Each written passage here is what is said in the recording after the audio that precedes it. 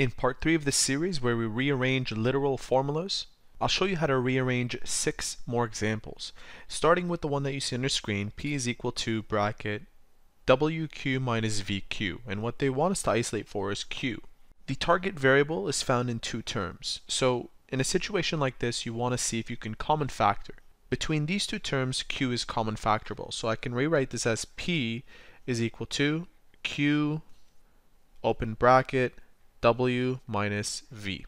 Now we have 2 factors, Q and what's inside the parentheses. Dividing both sides by W minus V, watch what happens. This factor and this factor will cancel out, leaving us with Q is equal to P over W minus V. Now in the next one, they want us to isolate for S. S is right here, and it's found within brackets. What I want to do is take this term over to the other side, and that becomes plus F is equal to WQ minus SQ.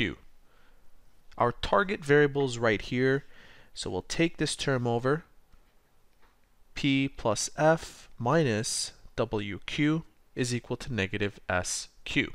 Now what's preventing this S from being all alone and isolated is this negative and this Q, so I can divide both sides by negative Q. And you have to do this for all 3 of the terms on the left side as well.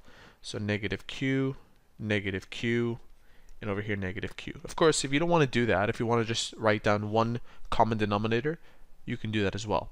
But continuing on with what I wrote, this negative and this negative cancel out, so do these 2 Q's, leaving us with only S on the right side. Also, keep in mind that this negative and this negative will become a positive, and this Q will go away, leaving us with P over negative Q minus F over Q, this term, and this has become plus W. Now let's move on to the next example. They want us to isolate for R. This is the compound interest formula, in case you're curious, and we want R, so R is found within parentheses, and there's also a power NT. Let's start by getting rid of this factor P. I can do that by dividing both sides by P, giving us F over P is equal to 1 plus R over N bracket NT. Now before we can get to this R, we need to get rid of these exponents. And up until this point, the only power that we've worked with is a power of 2, and we square rooted, and that got rid of the power of 2. So how do we get rid of a power of NT? Once again, we can root both sides, and we can N times T root both sides. What I mean by that is, I'll introduce this symbol, and I'll write down the power right here as the index of this radical. The symbol is called a radical. And what you do on the left side, you got to do on the right side. And what this will do is get rid of this power NT. So if this were a 4, you'd write an index of 4 and write an index of 4 here, just to let you know. Now, on the right side, since this is gone and that's gone, we have 1 plus R over N. I'll bring this 1 over. That makes it, continuing my work over here, minus 1 is equal to R over N. Our last step is to get rid of this N that's in the denominator position, and I can multiply every term by the common denominator, which is N. So multiplying this by N, multiplying this term by N, and this term by N, here's what I get.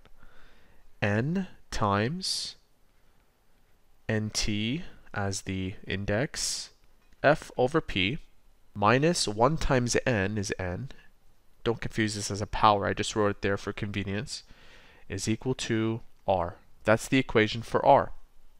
Next, we have I is equal to PRT, and they want us to isolate for P. So we have 3 factors here. I can divide the right side by RT, leaving me with I over RT is equal to, notice how this factor and this factor cancel out, and so do these T's. In our second last example, they want us to solve for R sub 2. R sub 2 is found within this parentheses, and we have the factor L and the factor 1 minus R sub 1. I'll divide both sides by L times bracket 1 minus R sub 1. So dividing the right side by L bracket 1 minus R sub 1, and the same thing on the left side. This and this cancel out, these factors cancel out, leaving us with N over L bracket 1 minus R sub 1 is equal to, the only thing left on the right side, 1 minus r sub 2. I can bring this 1 over. We end up with n over L bracket 1 minus r sub 1 minus 1 is equal to negative r sub 2. We need to get rid of this negative, so we divide both sides by negative 1. Divide this by negative 1, divide this by negative 1, and this by negative 1. On the right side, this has become positive r sub 2, which is exactly what we want. These terms become plus 1, and this becomes negative n over L 1 minus r sub 1. And feel free to put this negative at the top. Lastly, they want us to solve for t, w, and f. Let's start with t.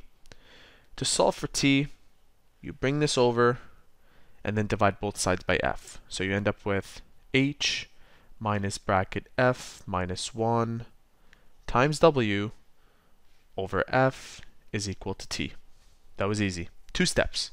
If we want to solve for w, we bring ft over. H minus ft is equal to f minus 1 times w, and divide both sides by f minus 1. Notice now we only have w left. And now to get f alone, this is probably the more challenging one. You multiply this w into these parentheses. So I'll show you right here. H is equal to ft plus fw minus w. Bring the w over. You get h plus w is equal to ft plus fw. Now you can common factor an f from both of these terms. H plus w on the left side, that doesn't change. And since we're looking for f, we can divide both sides now by t plus w. So t plus w at the bottom here, and t plus w cancels out, leaving you with f is equal to everything on the left. And there you have it. 6 more examples on how to rearrange literal formulas. There's one more part to this series. We'll hope to see you soon.